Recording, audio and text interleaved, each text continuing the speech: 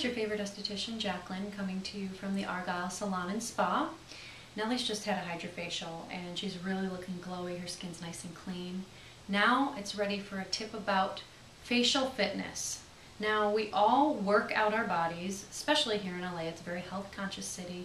We also need to work out our faces. Now what does that mean? That means a good, simple, consistent, regimented skincare routine. Okay, just like a workout, it's very regimented. Also, facial massage, super important. It's really the only way to exercise, tighten, tone the muscles.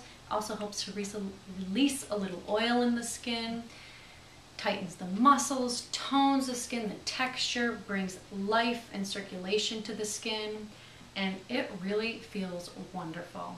It's part of every facial here at the Argyle. It really helps to absorb the creams and the oils into the skin, making the skin look and feel fabulous. Ageless, timeless, dewy, you name it. Facial massage is where it's at. Now, you can also continue this experience at home. And how you're going to do that is with your facial moisturizer.